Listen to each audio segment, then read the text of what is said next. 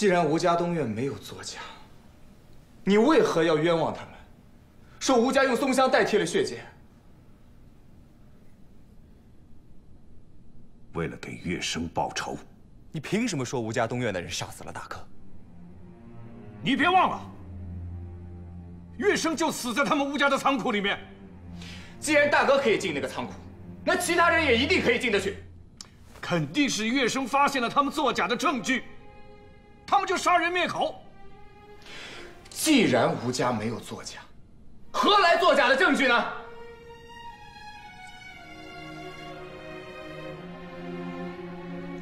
吴家根本就没有杀死大哥的理由。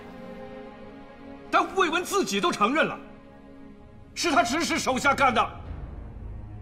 所有人都清楚，刑部大牢里屈打成招的事情屡见不鲜。爹，你贸然报仇，害的不仅是吴家，也是我们沈家，你知道吗？是谁告诉你这些的？是周莹。他知道了。爹，我陪着你一起，我们去吴家东院坦白、忏悔。我们想尽办法帮助吴家东院平反，再一起找出杀死大哥的真正凶手，不好吗？不，这是我们现在唯一能做的了。我们现在已经没有回头路了。不，我觉得只要我们诚心道歉、悔改赔偿，这件事情一定还有转机的。你把事情想得太简单了。就算真的是我们错了，我们愿意认错。那个寡妇肯定不会放过我们的。那个寡妇告诉你这些的时候，她还说了什么？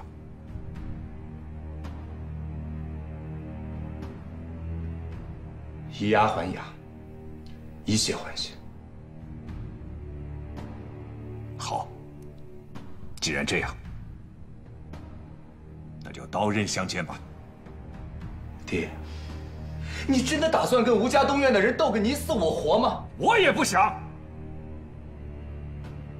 但如此深仇大恨，只有你死我活，才能最终解决。而且我相信，只要贝勒爷在，我们沈家绝对不会被吴家打倒。你犯下如此大错，还指望贝勒爷包庇于你？你真的以为凭我个人的力量，就能把吴家东院倾覆？这件案子贝勒爷也有参与。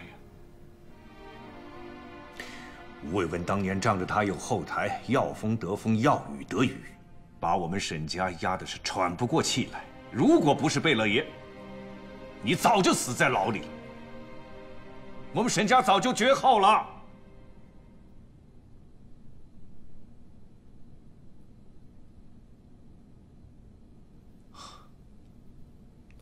我现在终于明白了。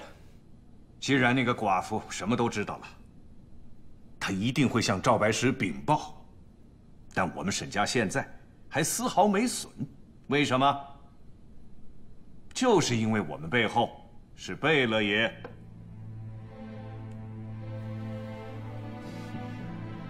现在你终于明白了，为什么杜明礼那么贪那么毒，龙生河那么过分，我都不愿意和他们分手。我就是为了能保一个平安。这不是平安，这是一错再错，万劫不复。爹，回头是岸。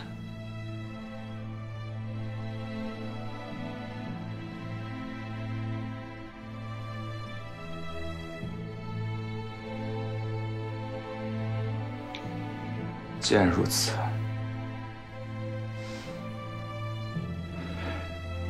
那你就跟那个杜明礼继续纠缠吧。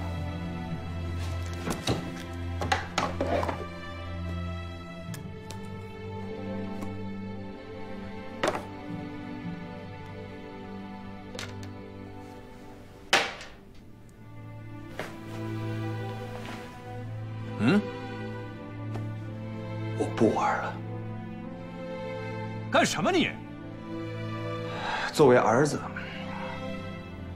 我想最后提醒你2点：第一，杜明礼是真正的毒蛇；第二，千万不要小看周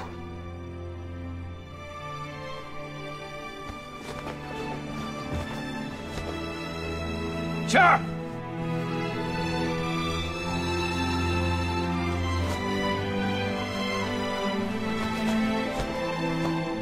你给我回来！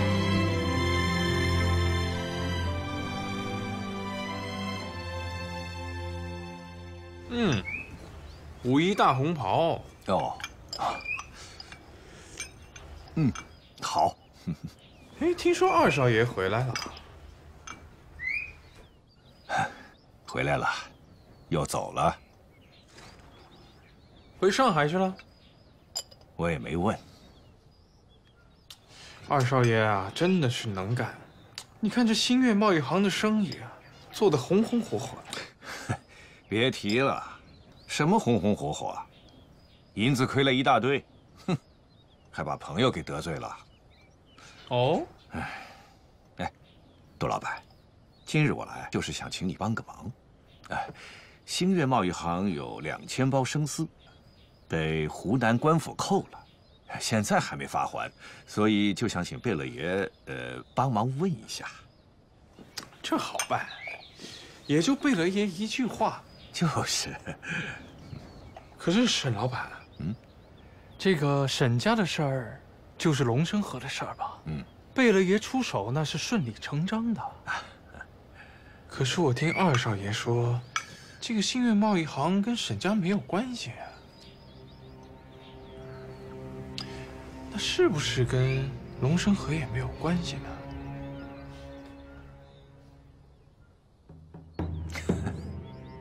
杜老板，这新月贸易行的确是星儿自己偷偷开的，连我都不知道。哦，但是现在我已经将新月贸易行收回来了。今天我连印章都带过来了，马上可以签约。新月贸易行的30%股份尽归龙生河。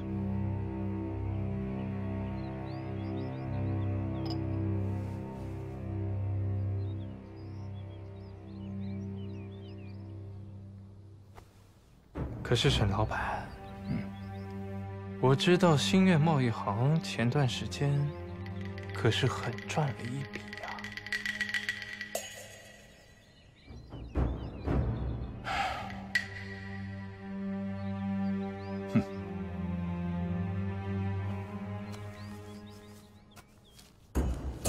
杜老板，这是新月贸易行之前的红利。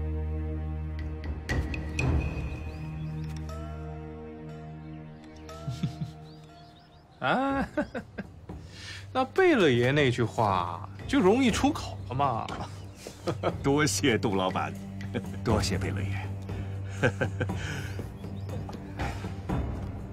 杜老板，对了，星儿临走的时候告诉我，吴家东院那个寡妇好像已经知道吴家军需案，你我在其中起了相当的作用。他知道又能怎样啊？他跟赵白石向来要好，而且现在又有姻亲关系。其他的案子，他或许能翻，但是唯独这个案子，赵白石他翻不了。为什么？这事儿你就不用知道了。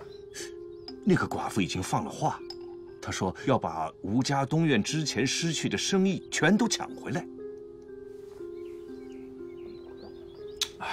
沈老板呀，我说你在商场上已经几十年了，你还怕抢不过一个寡妇？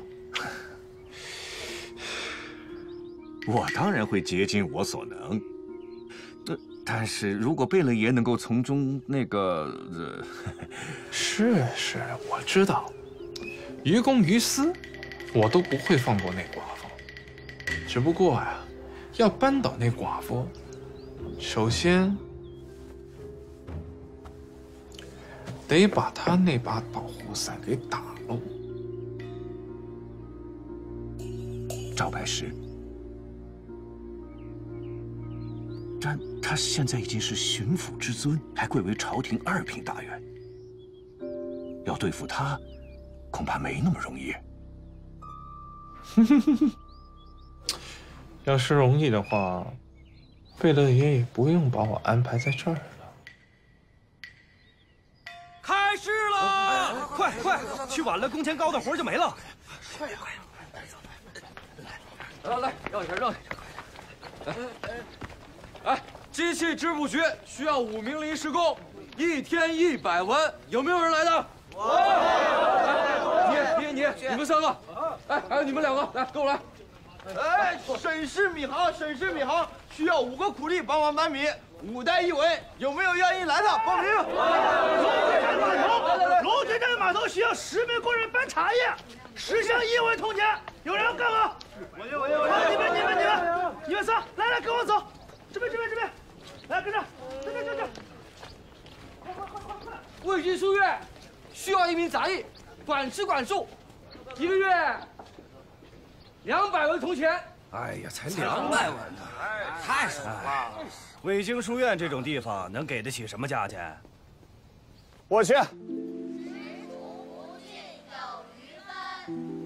几分之几柳云云，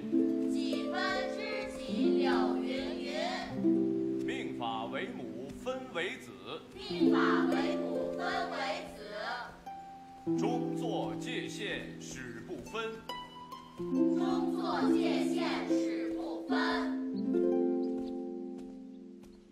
生器用，或迁于商农，医者不迁于养蚕，而难于树桑。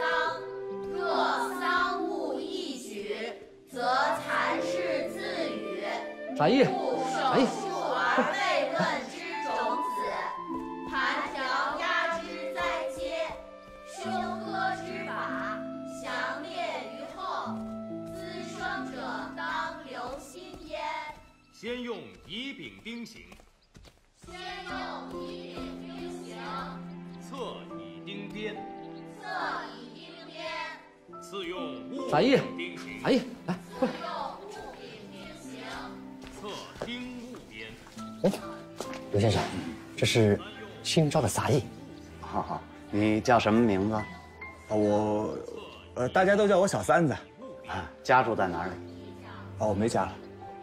那以后这儿就是你家，带他洗洗脸，安顿安顿。好。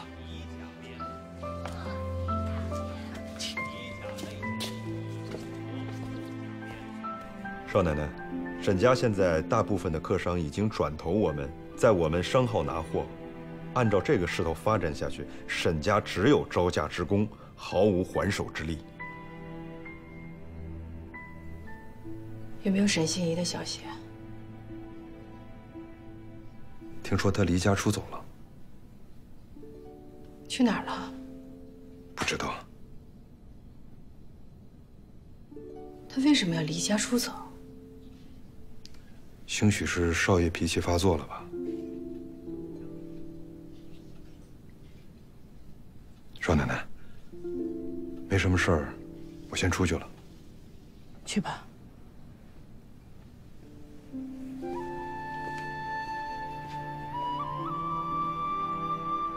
老爷，最近半年我们的客商流失了不少，到昨天为止，已经走了将近50成。5成？他们都去哪儿了？吴家。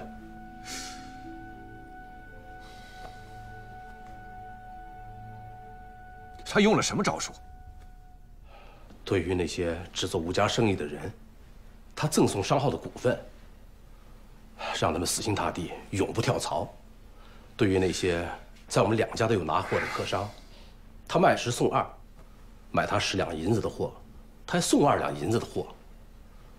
对于那些只在我们沈家拿货的客商，他无偿铺货，还给了3个月的账期。他倒是迫不及待地出手了。老爷，可不能让他再这么下去了。依你之见，我们该怎样应付？我们也可以赠送股份，他卖10送2，我们就送3。我们也到他客商那儿铺货，还可以把账期放到半年。其他都行，唯独股份，我们不能送。可是老爷，这很多客商都是冲他们家的股份才弃我们而去的呀。他这个法子表面上不伤分毫，其实却动摇了吴家的根本。因为他根本不是吴家的人，所以才敢把股份乱送出去。我们绝对不行。老爷，哎，老爷，霍先生，谢掌柜，你来正好，你跟老爷说说你那儿的情况。那几个蒙古客商今天跟我摊牌，来年不在咱们茶行拿转场了，不和他们。他们转去吴家了？是，吴家玉龙泉给的条件更优惠，他们就跑了。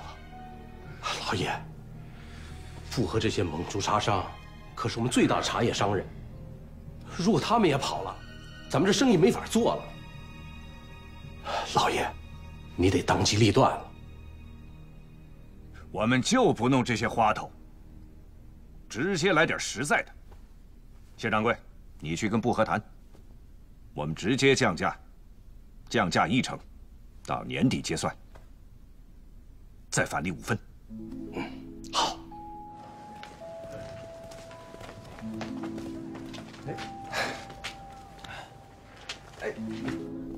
明年再接再厉啊！辛苦辛苦兄弟啊！对，今年一定挣大钱。不和兄弟，是这样。来，坐。吴老板，今天你好雅兴啊！走。一醉方休啊！今天，来喝酒。哎呀，不和兄弟，我不会喝酒。那你今天喝酒？今天我陪你一醉方休。好。够爽快，来喝酒！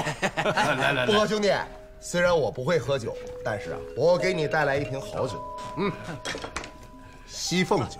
哦呦，西凤酒，这好酒啊！就知道你喜欢这个。郭老板，你上眼，看看我今天给你带来我们沈氏茶行新上的专茶，整个泾阳都挑不出这么好的货呀！你瞧瞧，这是今年的新茶吗？不和兄弟，这茶可真是好茶呀！我要猜的没错的话，这应该是今年从湖南茶山订的货吧？我们玉龙泉的泾阳福茶也是从那儿出的货。这今年湖南的茶比其他几个地方可都要好啊！郭老板，你别忘了，我们沈氏茶行可是整个泾阳最老的字号。那是。哎，不和兄弟。这次你回老家，麻烦你给老爷子带声好，就说还记不记得当年在玉龙泉有一个小伙计，外号叫小鬼头的那个？小鬼头？你就是那个小鬼头啊？哎呦，可不就是我吗？我记得我爷爷跟我讲，经常偷他酒喝的就是你呀！哎呀，不提了。来，这不今天特意给你带来一瓶好酒吗？好，来，一瓶酒算什么呀？郭老板，只要你继续在我们沈氏茶行拿货，我们老爷吩咐了，准备送你一份大礼。什么大礼？所有的货降价1成，怎么样？哎呀，真的！哎呀，我呀跟你们沈氏茶行打了10几年的交道，哎，你们沈氏茶行还是第一次这么慷慨呀！这沈家真是重情重义啊！要不这样，不和兄弟，你从沈家多少也拿点货，意思。你说这话倒真。哎呀，我们两家打起来，这不也是为难兄弟你吗？再说你我是兄弟，我怎么会干为难你的事情呢？再说了，我们两家的货可都是一样的。哎，这价钱不也都是230文吗？多少钱？230文。哎，没错啊。我家少奶奶不是答应给你股份吗？啊，这算上分红，是230文呢。哦，对，是230文，对。郭老板，这样吧，不拘你买多买少，我们再返利5分。没事，薄荷兄弟，你也不用为难。要不这样，你就在沈家拿货吧。不过，咱们可以谈一谈皮货的生意。皮货生意？哎呦，瞧我这记性，我忘了跟你说了，今年我家少奶奶准备在泾阳、长沙、上海各开一间皮货行。兄弟若有兴趣，送你皮货行的股份，怎么样？哎呀，好啊！哎，你家少奶奶又是怎么知道我准备做皮货生意的？这不那日我家少奶奶请你吃饭，你与我家皮货行的掌柜闲聊几句，她就发现你有这方面的志向。再说，这贩皮货来，带砖茶走，一举两得。就算兄弟本无此意，少奶奶也会鼓励你如此这般。哎呀，这知我者莫过于你家少奶奶也。过奖，客气。杜老板，你，谢掌柜，对不住了啊！不老板，咱们怎么也是10几年的交情，你不能这样啊！你不能这样。哎，谢掌柜，我去年让你给我降价5分，你咋不念这10几年的交情呢？啊？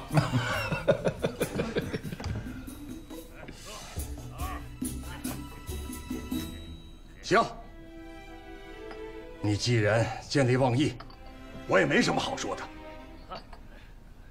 不过，我要提醒你，有朝一日你要是后悔的话，可别来找我。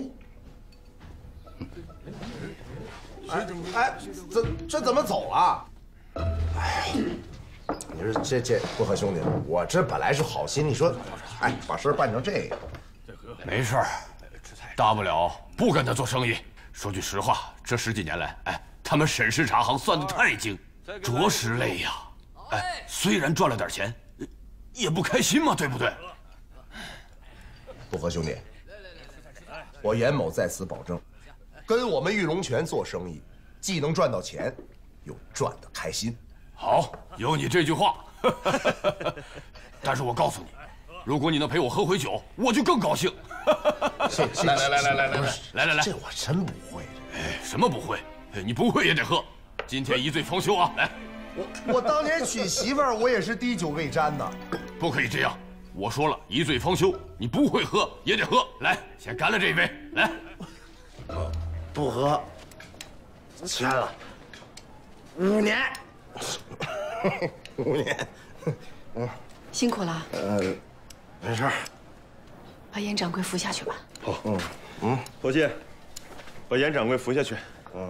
哎，王管家，这下回喝酒，还是你去吧。哎，好，我去。把不和这些蒙族茶商全部搞定，那么泾阳所有的砖茶生意，我们就占了80%，沈家只占1成。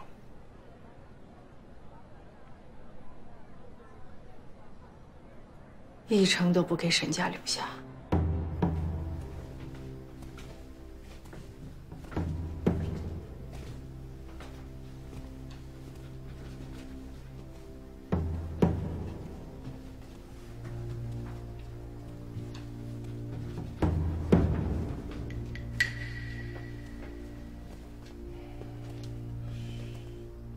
我们积压了多少砖茶？24的有2000多箱，27的还有1000多包，39的，还有1500捆吧。10万多两银子。这吴家这么一弄，咱这批砖茶再想出手，难了。吴家情况怎么样？不，老爷，我都打听清楚了。他们采买了一批砖茶，明天就到泾阳。他们是从龙基寨上岸，然后转陆路，再发往蒙古。老爷，我这儿倒是有一个主意。你说。你只需想一个法子，让这批砖茶在船上待上1晚上，剩下的那就交给我了。这个简单，找个由头，把所有的苦力都调走就行了。那就成了。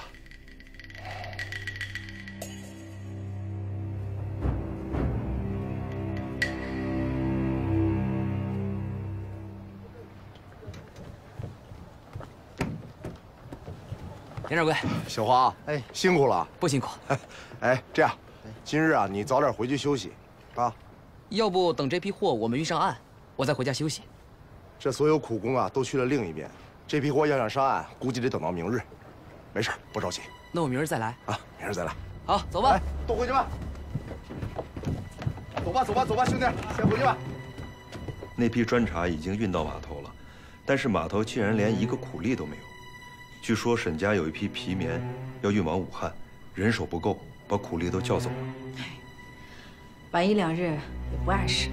是，不和他们也是原定15之后才出发。叫严掌柜把所有事情都准备好，这批砖茶一旦上岸，立刻分装。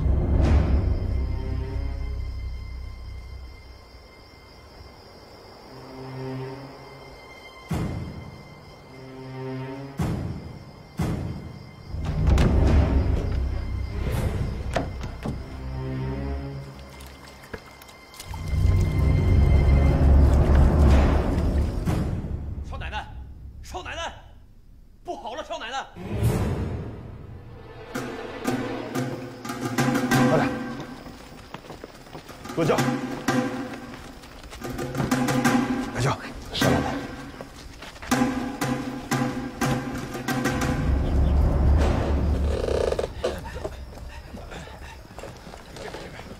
人都安全吗？船老大的人会水，都没事，我们的人也都被救了上来。怎么会这样？都怪我，如果我不回家，就不会出事了。把你留在这儿也没用，我在船上安排了人。发现情况不妙的时候，已经来不及了。船都靠岸了，怎么还会沉？少奶奶，少奶奶，少奶奶，这儿还有。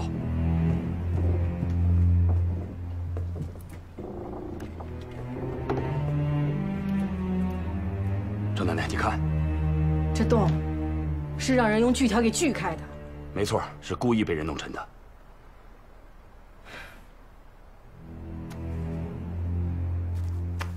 多少茶叶进了水？5000箱茶叶，微幸。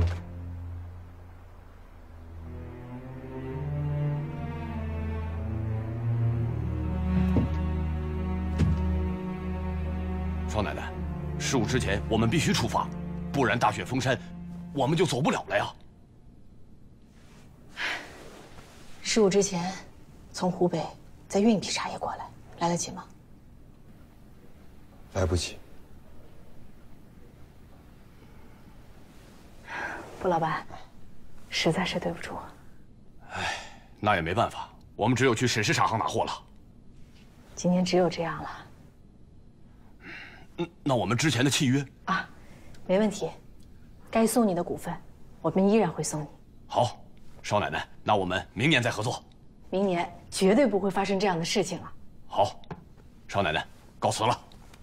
那个小武、严掌柜，送送傅老板。告辞。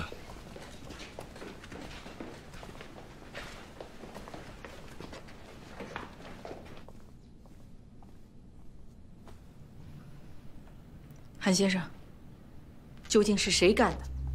不用查了。肯定是沈家。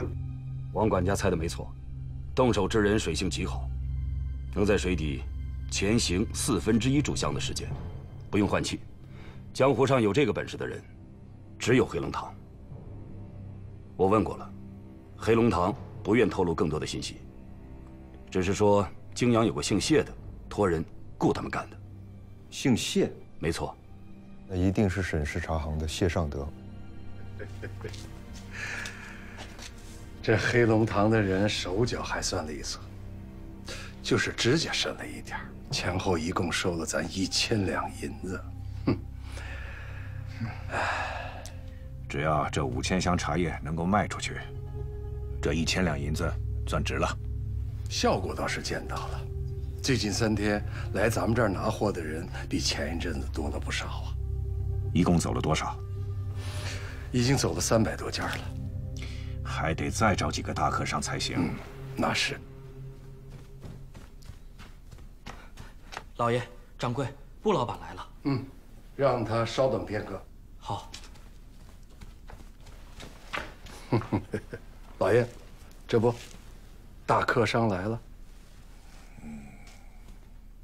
玉龙泉的茶叶尽毁，所以他们今年只有从我们这里拿货了。是啊，而且他们必须得马上出发，要不然回去的路就没法走了。这说起来，所有客商中，他们应该是最急的。既然这样，你跟他们说：第一，今年我们不降价了，价格比去年再上浮5分。第二，他们必须和那个寡妇解约，跟我们重新签一份5年之约。这恐怕他们不会答应。不答应，那就1块砖茶都不卖给他，让他空手回去。好，我明白了。老爷，那我先过去。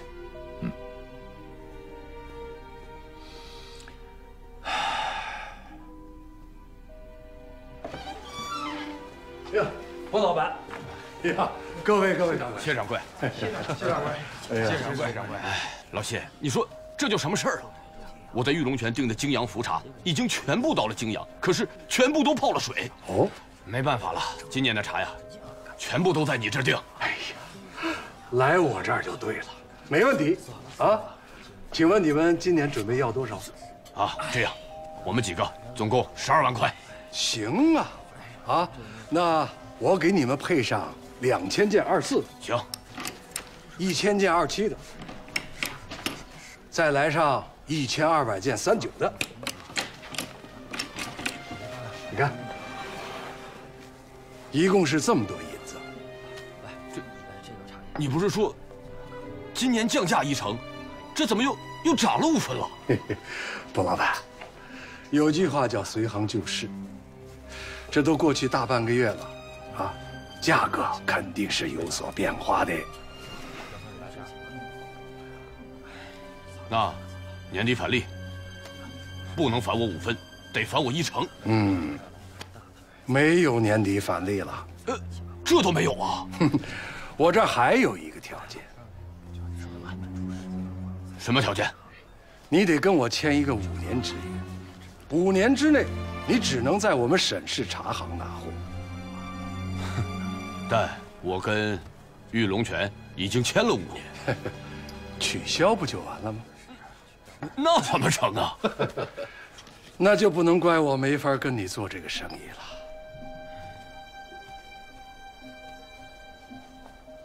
不做就不做。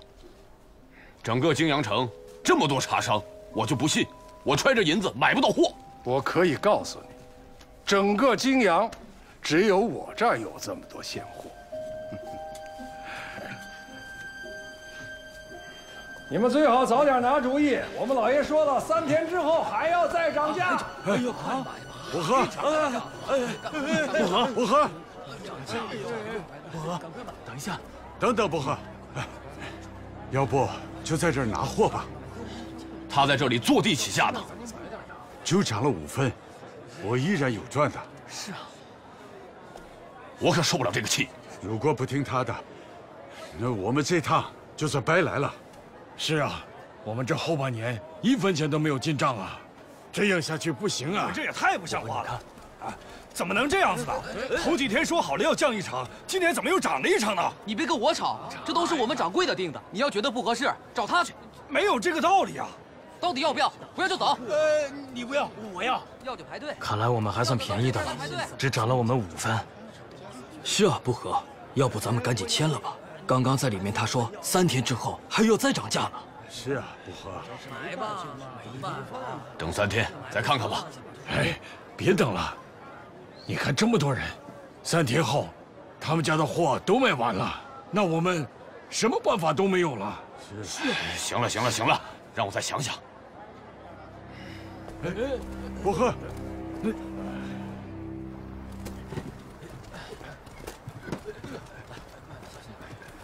慢点，慢点。已经跟那些棉农都说好了，把这些进水的茶叶直接倒到田里做肥料。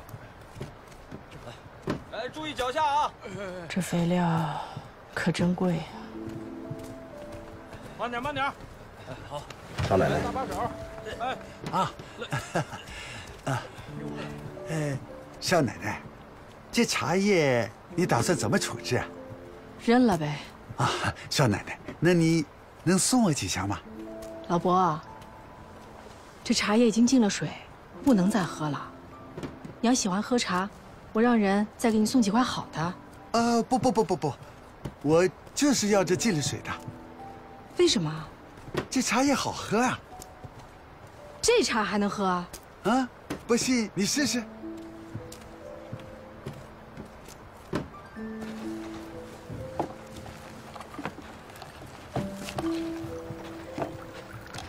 老伯，这茶进了水，又被太阳晒了几天，已经长出霉芽子了，真不能再喝了。少奶奶，你试试再说。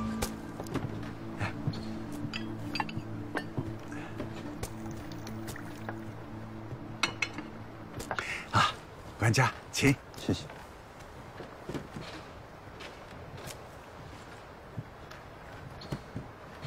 怎么样？好像比以前的茶香气更纯正，滋味也更醇厚了。前天晚上我茶瘾犯了，在船上也找不到茶叶，就将就。那进了水的砖茶，我就掰了那么一点。我想啊，能顶一阵算一阵。没想到那滋味一尝，哎，就放不下了。怎么会这样？哎，这茶一箱都不能倒。是。你准备拿这些茶叶去卖啊？当然。可是所有客商都知道我们的茶叶进了水，能卖得出去吗？我想想办法。